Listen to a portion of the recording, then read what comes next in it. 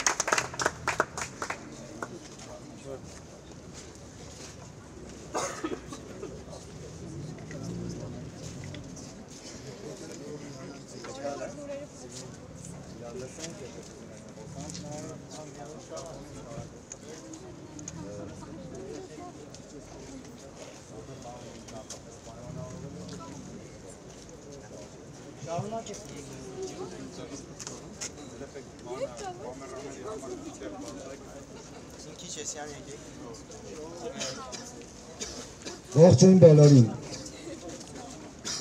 Այսօր հավաքվել ենք այստեղ կանգնելու մեր հայրենակիցների կողքին, ովքեր դժվարին օրեր են ունենում մեր հայրենիքում Արցախում։ Հավաքվել ենք այստեղ եւ մեր զորակցությունն ենք ցույց տալիս իրենց։ Ցույց ենք տալիս ամբողջ աշխարհին մեր մարդասիրությունը, սա ոչ միայն մեր հայրենակիցների համար իրականացվող միջոցառում է, այլ մարդասիրական նաև համամարտկային քայլ, որը իրենից ներկայացնում է հումանիտար բեռների հավաքագրում։ Մենք տարբեր միջոցառումներ ենք իրականացրել երկար ժամանակ է եւ այսօր եւս մեկ անգամ ցույց ենք տալիս, որ տարբեր փոքր շարժումներով կամ մեծ խմբերով կարողանում ենք ապահովել։ Այս պահին դրա ականատեսն ենք բոլորս եւ սա շարունակական բրդող կրի ու Արցախում սկսած համազգային համաժողովրդական շարժումը տարածվի ամբողջ աշխարհով մեկ, որպեսզի մեր հայրենակիցները չլինեն պատանդառության մեջ, դուրս գան, ազատագրվեն պատանդառությունից, ազատագրվեն եւ ազատեն միջանցքը ապօրինի արգելափակումից եւ Հայաստանն ու Արցախը կապող եւ Արցախը Հայաստանով ամբողջ աշխարհին կապող ճանապարհը բաց լինի։ Սա մեր բոլորիս նպատակն է, սա ստեղ չկա սակարկման որևէ խոսք անգամ, մենք մերժում ենք Ադրբեջանի վարած ցեղասպան քաղաքականությունը, դատապարտում ենք խստիվ։ Այսօր բացում նախաձեռնության շրջանակներում մենք նամակով դիմելու ենք ՄԱԿ-ի միավորված ազգերի կազմակերպության հայաստանյան գրասենյակին, նամակը քիչ անց կխնդրեմ, որ ներկայացնեմ բոլորին, նաև կխնդրեմ, որ փոխանցեք լրագրողներին։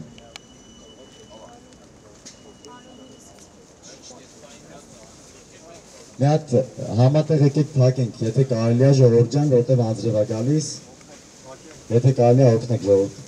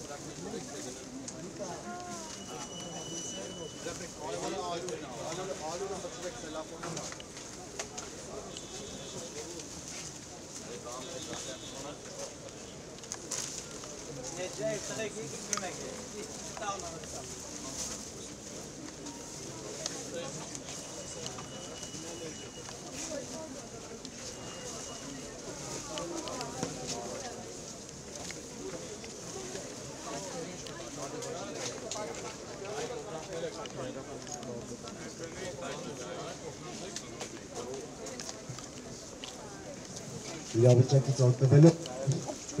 եթե լայվ է հիմա, հետևում եք մեզ, մենք պատոնների կարիք ունենք ժողովուրդ, 10 պատոնի կարիք ունենք այստեղ, որպեսզի դնենք ջուր չլցվի ապրանքների տակ, կարտոնների տակ եւ ծածկի հարց, եթե հնարավոր է, հարգելի հայրենակիցներ, օժանդակեք մեզ, որ ապահովենք չփչացնենք ապրանքը, իհարկե չփչացող ապրանքի, բայց անձրևը կարող է ինչ-որ վնաս հասցնի։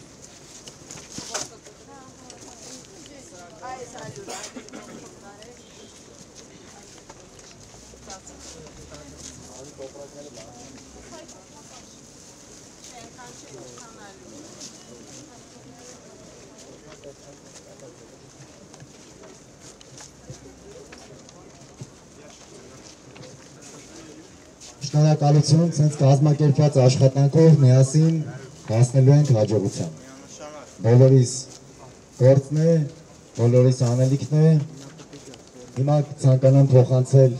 մեր գործընկերներին, որպեսզի ներկայացնեն երկու լեզվով էլ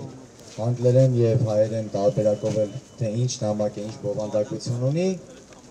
եւ կանցնենք գործը։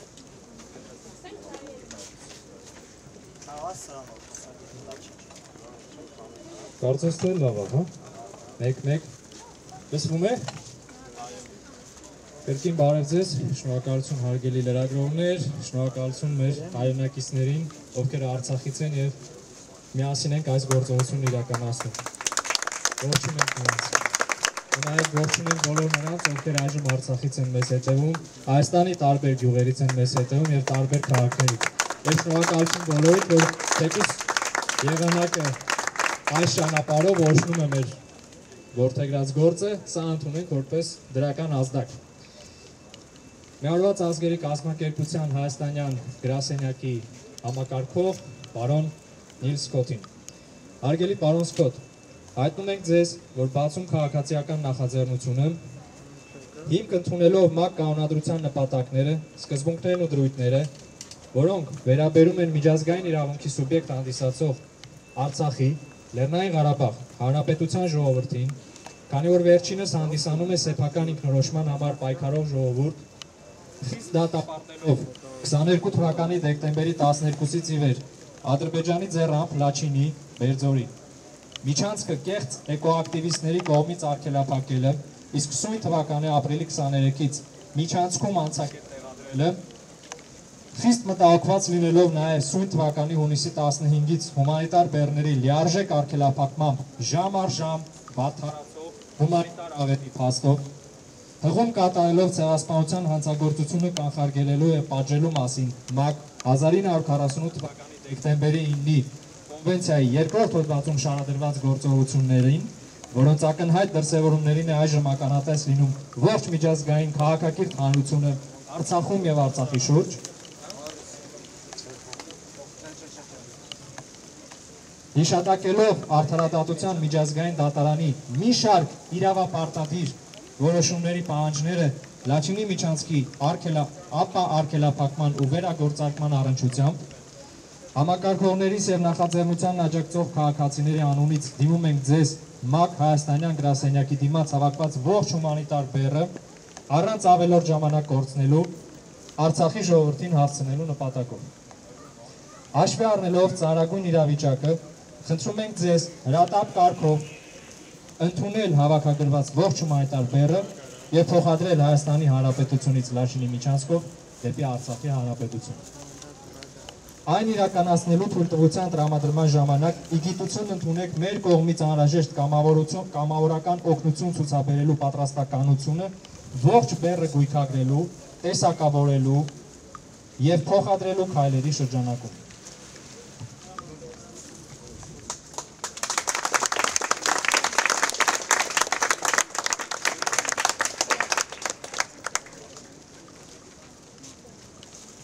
Ամփոփելով,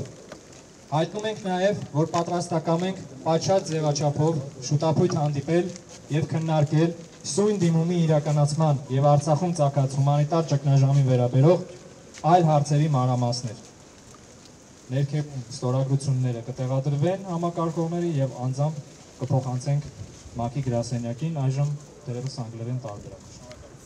Այս ամենը իրականացնում ենք Արցախի մեր հայրենակիցների համար, մեր համար, հայության համար, սա մեր բոլորի համամարտկային իրավունքների պաշտպանությունն է, սա մեր բոլորի պայքարն է և սրանով ասում ենք, որ Արցախ քեզ հետ ենք, Արցախ քեզ հետ ենք, Արցախ քեզ հետ ենք, Արցախ քեզ հետ ենք, Արցախ քեզ հետ ենք, Արցախ քեզ հետ ենք, Արցախ քեզ հետ ենք, Արցախ քեզ հետ ենք։ Իսկ հիմա փոխանցեմ խոսքը, որպեսզի այս նույն նամակի բովանդակությունը ընթերցեն անգլերեն լեզվով։ Շնորհակալություն։ United Nations Office in Armenia, Resident Coordinator.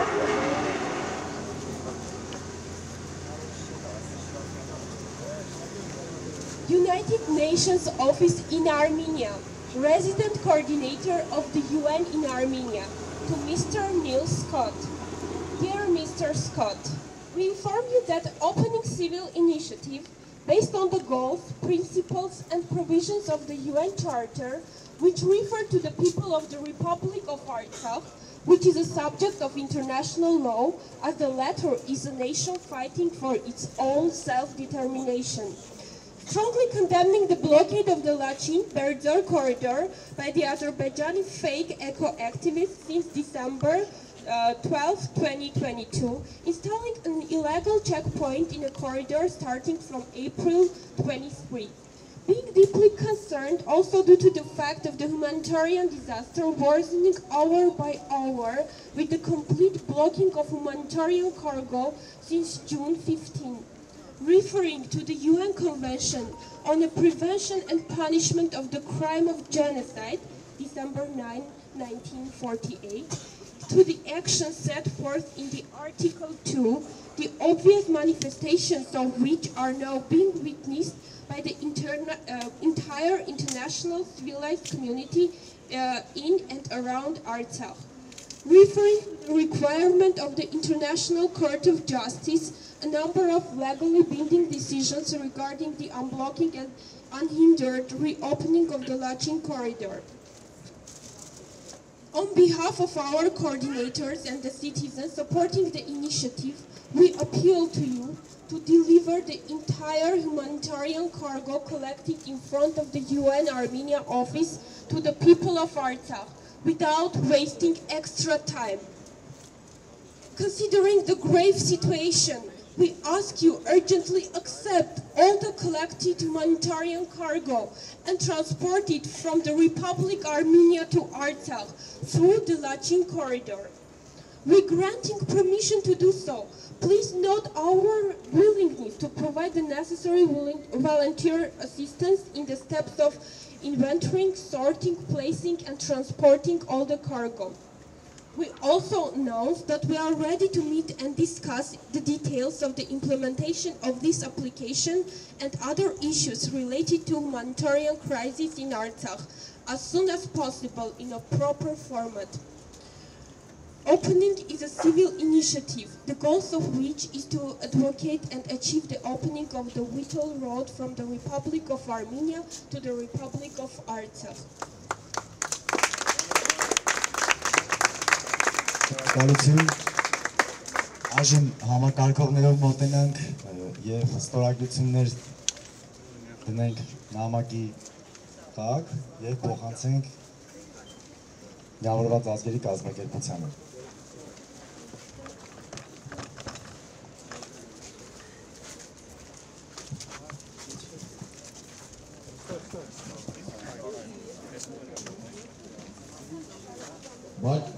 Բարի օր բոլորին, խնդրում եմ մեկ անգամ ևս սապահարենք իրար, որ մենք պատրաստենք Արցախի համար պայքարելու։ Ես շնորհակալ եմ այն երիտասարդական թիմին ամենասարսիներին, որոնք այսօր այս մեր փոքր աշխատանքը գնահատեցին եւ իրենց մասնակցություն ունեցան։ Առավոտից հետևում եմ, թե այն ինչ անում են փողոցներում։ Այո, Հայաստանի ժողովուրդը պետք է գոնե մի քանի րոպե զգա, թե ինչ է նշանակում շրջափակում։ Եվ այստեղ հիմա այս հիմնարկի աշխատողներն էլ մի փոքր պետք է զգան, թե բլոկադան ինչ է, երբ որ այսքան մարդ կարող է խանգարել քո բնականon աշխատանքին եւ անգամ կյանքին։ Դա շատ կարեւոր է, որ ամենքը դա հասկանան եւ մարդկությունը կանխի այդպիսի դեպքերը։ Այս պարագայում կոնկրետ այս կառույցը Միացյալ Ազգերի կազմակերպությունը ունակ է եւ պարտավոր է մերժել այդ կարգի պահելաձևը պետությունների թե անգամ անձանց խմբակների կողմից։ Ուստի ՄԱԿ-ը պարտավոր է Արցախում վերացնել բլոկավորումը եւ բերել հասցնել եւ սնունդ եւ ազատ տեղաշարժման իրավունքը վերականգնել։ Եվ շնորհակալություն նորից, որ կան մարդիկ, ովքեր դա գիտակցում են եւ համոզված են, որ այդ մարդիկ շատանալու են։ Մենք բլոկավորելու ենք բոլոր այն կառույցները, ովքեր պարտավոր են այս հարցը կանխել, բայց այս պահին ցավոք սրտի 8-րդ ամիսն է դա չեն անում։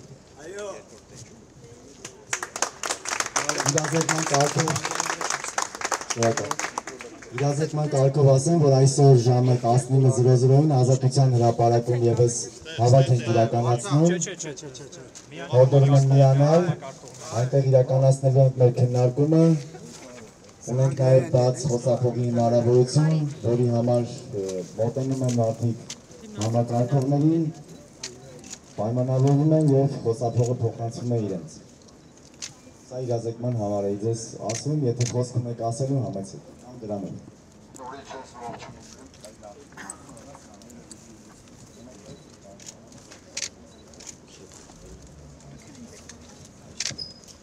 Ողջույն, ձեզ միացել են տնօրեններով կողքերով։ Ես նկարում եմ, նկարում եմ, կանգառում է։ Ես համար ասեմ, որ մենք ներգործում տանի խաչինից եւ կարողացանք այնպես անել, որ մեր նամակը հասավ հասարակությանը եւ ավելին ասեմ, որ վաղը ինձ ղեկավարության հետ հանդիպում ենք, որ կարծում ենք մենք բոլորս կհաջողենք միասին։ Արցախ! Արցախ! Արցախ! Արցախ! Արցախ! Արցախ! Artsakh, քեզ հետ ենք։ Artsakh, քեզ հետ ենք։ Artsakh, քեզ հետ ենք։ Artsakh, քեզ հետ ենք։ Մեր բարքայի ասում բացելու լաչինի միջանցքը։ Բացում, բացում, բացում, բացում, բացում, բացում։ Տեղի ունենալու միացում։ Բացում, միացում, բացում, միացում, բացում, միացում։ Այս պահին կուզենայի կոչ անեի սփյուռքահայությանը, որպեսզի միանային այս ակցիային, դրսում ակցիաներ անելով բոլոր միջազգային կառույցների առջև, նույն պահանջով, եւ այսպես թե այնպես չնայած նրանք մեզ հետ են, բայց այս պահին նույնպես ցույց տային, որ այստեղ հայաստանցիների հետ են եւ արցախցիների հետ են։ Այսքանը եւ հավատի պահով ոչ մի գաղափար, ոչ մի աշխատանք, ոչ մի ձեռնարկած գործ, որտեղ չի լինում հավատք, նա երբեք չի իրականանում։ Այն մարդիկ, ովքեր չեն հավատում, որ այս հավաքված սնունդը կհասնի տեղ, սխալվում են։ Եթե հավատացինք, մենք ամեն ինչ կարող ենք անել։ Այսքան։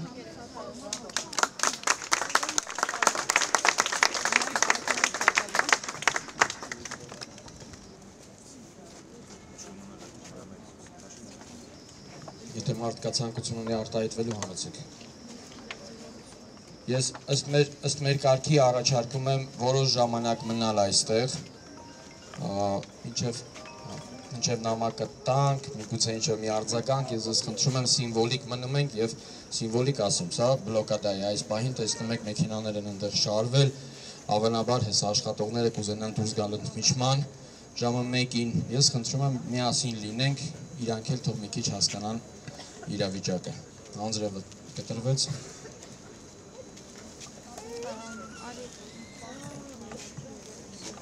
Մենք կուզենք նաև հիշեցնել, թե միավորված ազգերի կազմակերպությունը ինչպիսի հումանիտար ծրագրեր ունի եւ առհասարակ ինչպիսի ծրագրեր ունի, որտեղ ամբողջ մարդկությունը, աշխարհի ամբողջ մարդկությունը ունի նույն իրավունքները։ Պարենի համաշխարհային ծրագիր, նույն The World Food Program-ն է։ Պարենի համաշխարհային ծրագիրն աշխարհի խոշորագույն մարդասիրական կազմակերպությունն է, որը փրկում է կյանքեր։ Արտակարգ իրավիճակներում եւ օգտագործելով պարենային օգնություն, ճանապարհ կառուցում դեպի խաղաղություն, կայունություն, բարգավիճում, հակամարտություններից, աղետներից եւ կլիմայի փոփոխության ազդեցությունից տուժած մարդկանց համար։ Մենք հայ երիտասարդներ ենք, որոնք որ անհանգստացած ենք այս խնդիրներով, մեր երեխաների մեծ մասը Արցախից է, որովհետև ավելի սրտացավ են իրանք, այն զուտ են պատճառով, որ իրենց հարազատները այս պահին գտնվում են Արցախում ու կատաստրոֆիկ վիճակում։ Մենք այսօր գնացել ենք Կարմիր խաչի գրասենյակի դիմաց, հանձնել ենք նամակ, մեզ ասել են, որ կպատասխանեն, պիտի վաղը հանդիպում լինի, քայլերթով այնտեղ երկու փողոց ենք փակել 15 րոպեով, փորձել ենք մարդկանց իրազեկենք այս ամեն ինչի մասին, հետո քայլերթով իջել ենք այստեղ ու այստեղ ակցիան որոշել ենք ավարտենք հետագայում շարունակելու նպատակով։ Տեսեք, դուք միջազգային կառույցներից եք անընդհատ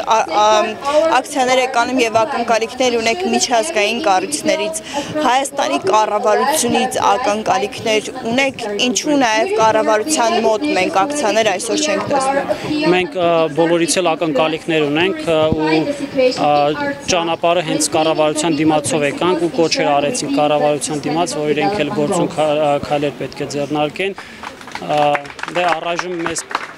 քիչ ենք, պետք է շատ մարդիկ միանան, որպեսզի արդյունքը ավելի լավը լինի։ Արդեն տևական ժամանակ է մենք ունենք այս բլոկադան, եթե կապեր ունեք Արցախի հետ, ապա խնդրում եմ մեզ պատմեք ինչ իրավիճակ է, ինչ են պատմում ձեզ, ձեր արցախցի ընկերները, միգուցե նաև հարազատները։ Այո, կապեր կան, լուրերով բնականաբար տեսնում եք այդ ամեն ինչը, խանութներում ընդհանրապես ոչ մի բան չկա, մարդիկ հնարավոր է 4-5 ժամ առավոտվանից սպասեն ու եթե մինչև ժամը 12-ը ինչ-որ հաց չեն գտնում, հույսը կտրում են այդ օրը հաց գտնելուց ու փաստացի մարդիկ սոված են լինում։ Հիշենք 10 օր առաջ երկու երեխա մահացած զուտան պատճառով, որ իր մայրը գնացել էր Մարտակերտ սննդի հետևից ու արդյունքում այդ երեխաները մահացել էին մորը ման գալու ժամանակ։ Կատաստրոֆիկ է վիճակը, մենք այսօր ասեցինք, որ շատ հայտնի քաղաքական համաշխարհային գործիչներ միշտ ասում էին never again, նկատի ունենալը, որ այլևս ցեղասպանություն չպետք է լինի, եւ վերջի ցեղասպանություն միայն հոսսրով չի լինում, մորթելով չի լինում ցեղասպանություն, սովի միջոցով եւս հնարավոր է ցեղասպանություն։ Այս պահին Արցախում ցեղասպանություն է լինում։ Մարդիկ մահանում են։ Մա ժամանակն է իրանց գործով ասեն վերջ ցեղասպանությանը, ոչ թե միայն լոզունգներ լինեն։